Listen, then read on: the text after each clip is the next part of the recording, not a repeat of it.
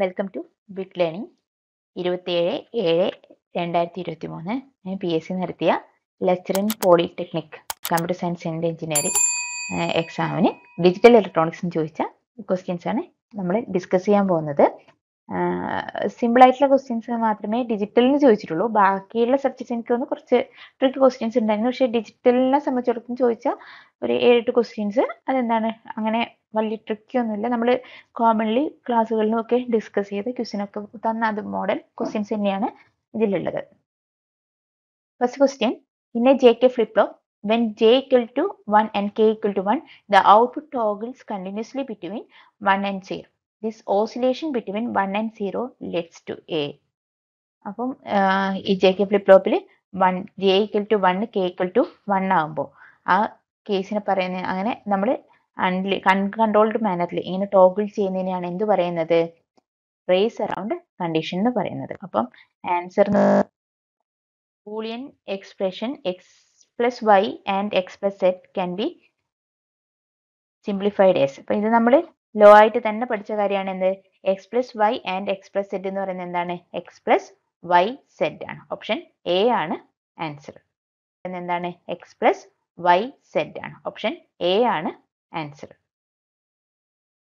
Next question, which one of the following values is to be considered for don't care condition?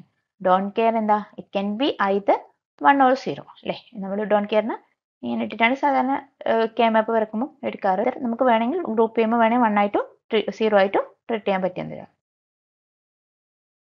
Then hexadecimal equivalent of the octal number 675 is. അപ്പം 675ന് octal to hexadecimal conversion ആണ് ചെയ്യേണ്ടത്. അപ്പം എന്ത് ചെയ്യണം? ഒക്ടലിനെ ആയിട്ട് represent ചെയ്യാൻ ബൈനറിൽ represent ചെയ്ത 3 digit വെച്ചിട്ടാണ്. അപ്പം 5ന്റെ എന്ത് വരും? 101. 7ന്റെ എന്ത് വരും? 111. ഇനി 6 എന്ന് പറഞ്ഞാൽ 110. ഇനി ഇതിനെ നേരെ തിരിച്ച് ഹെക്സാഡെസിമൽ ആക്കണം. എന്ത് ചെയ്യണം? ആദ്യം 4 ബിറ്റ് വെച്ചിട്ടുള്ള ഗ്രൂപ്പ് ആക്കണം അല്ലേ? അപ്പം 1 2 ഇവിടെ 4 ബിറ്റ്. ഇതെന്ന് പറയുന്നത് 4 ബിറ്റ് ആക്കാൻ വേണ്ടി നമ്മൾ ഇവിടെ 0 ഇൻസെർട്ട് ചെയ്യുന്നു.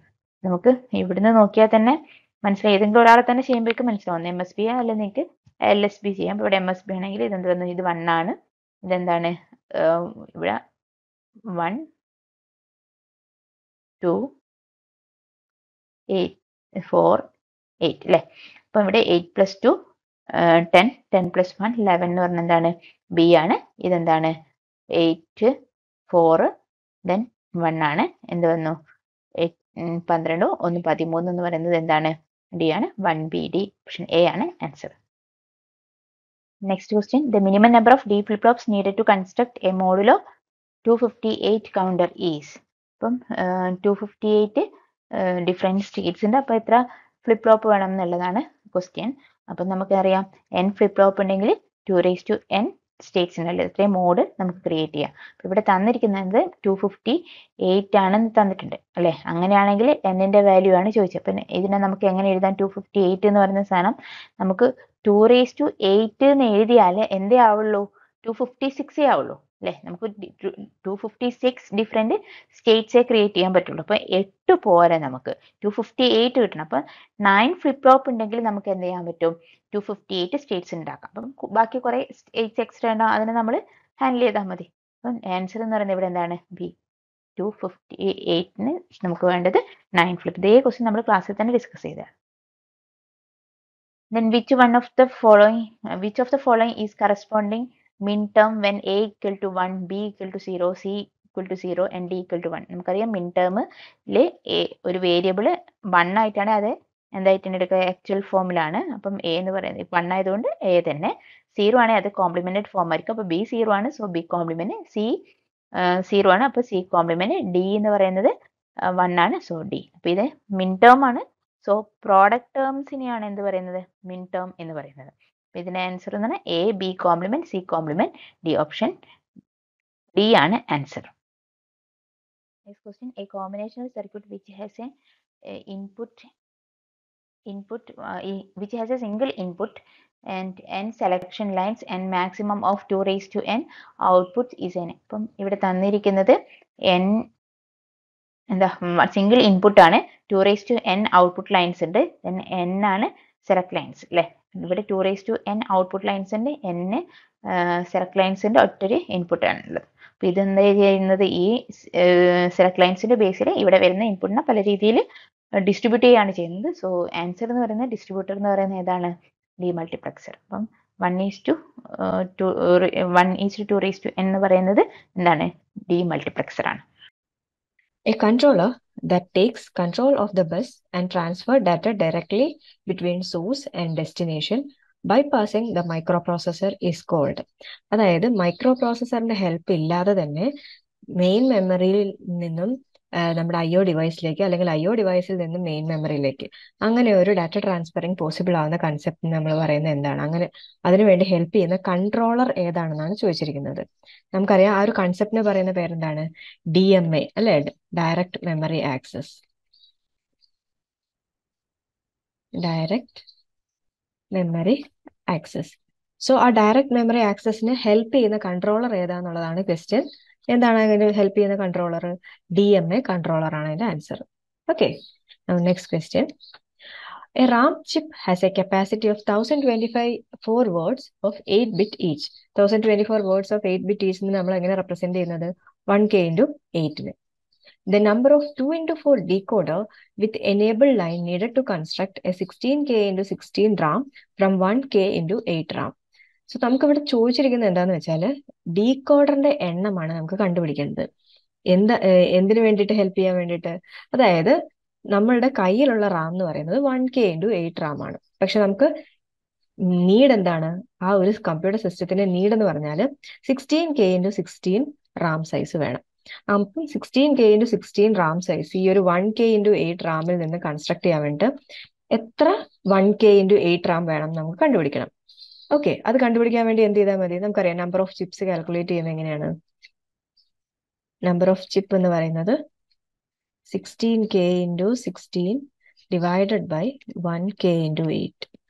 So that is equal to what? K cancel out. 16 by 6, that is 2. It is 16 into 2.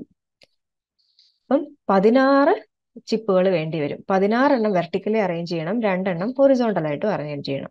Okay, അതായത് 16 ഔട്ട്പുട്ട് ലൈൻസ് ഉള്ള അത്രയും എണ്ണം നമുക്ക് എന്ത് വേണം, ചിപ്പുകൾ വേണം. പക്ഷെ നമ്മളോട് അതല്ല ചോദിച്ചിരിക്കുന്നത്. നമ്മളോട് എന്താ ചോദിച്ചിരിക്കുന്നത്, എത്ര നമ്പർ ഓഫ് ഡീകോഡേഴ്സ് വേണം ഈ 16 ഔട്ട്പുട്ട് ലൈൻസ് വരുന്ന ഒരു റാമിനെ സെലക്ട് ചെയ്യാൻ വേണ്ടിയിട്ട് എത്ര 2x4 ഡീകോഡേഴ്സ് വേണം എന്നുള്ളതാണ് ക്വസ്റ്റ്യൻ ചോദിച്ചിരിക്കുന്നത്. പക്ഷെ നമുക്കറിയാം 16 ഔട്ട്പുട്ട് ലൈൻസ് വരുന്നുണ്ടെങ്കിൽ ഒരു 4x16 ഡീകോഡർ യൂസ് ചെയ്ത് നമുക്ക് എന്ത് ചെയ്യാൻ പറ്റും, ഒരു സിംഗിൾ 4x16 യൂസ് ചെയ്യുകയാണെങ്കിൽ നമുക്ക് 16 ഔട്ട്പുട്ട് ലൈൻസ് വരുന്നുണ്ട്. അപ്പൊ ഈ 16 ചിപ്സിനെ സെലക്ട് ചെയ്യാൻ നമുക്ക് പോസിബിൾ ആണ്. പക്ഷെ നമ്മുടെ മുന്നിലുള്ള പ്രോബ്ലം എന്താണ്, നമുക്ക് ആകെ തന്നിട്ടുള്ളത് 2x4 ഡീകോഡർ ആണ് അല്ലെ.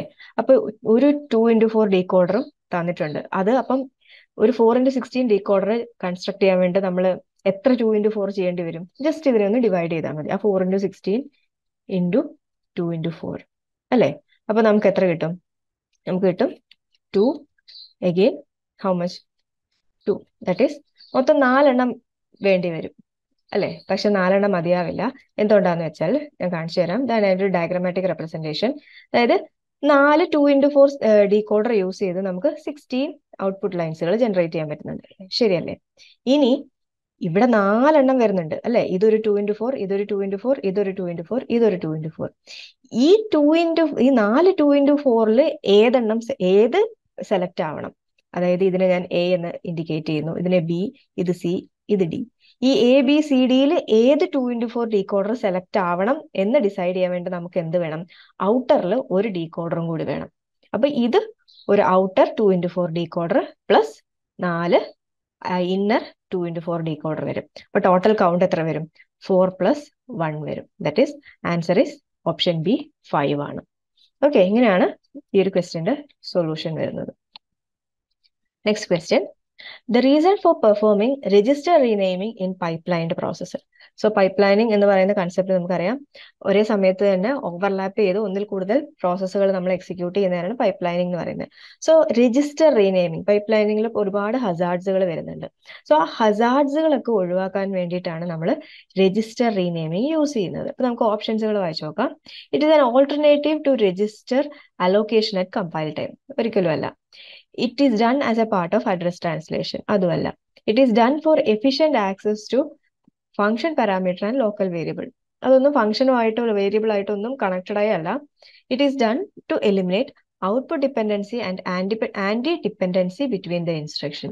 നമ്മൾ പഠിച്ചിട്ടുണ്ട് ഔട്ട്പുട്ട് ഡിപ്പെൻഡൻസി എന്ന് പറയുന്നത് എന്താണ്? റൈറ്റ് ആഫ്റ്റർ റൈറ്റ് എന്ന് പറയുന്ന ഹസാർഡ് ആണ്. അതുപോലെ ആന്റി ഡിപ്പെൻഡൻസി എന്ന് പറയുന്നത് റൈറ്റ് ആഫ്റ്റർ റീഡ് എന്ന് പറയുന്നതാണ് ആന്റി ഡിപ്പെൻഡൻസി. സോ ഈ ഡിപ്പെൻഡൻസിനെ ഒഴിവാക്കാൻ വേണ്ടിയിട്ടാണ് നമ്മൾ രജിസ്റ്റർ റീനെയിമിംഗ് യൂസ് ചെയ്യുന്നത്. So option D is the correct answer. Next question. The performance of the pipelined processor is badly affected.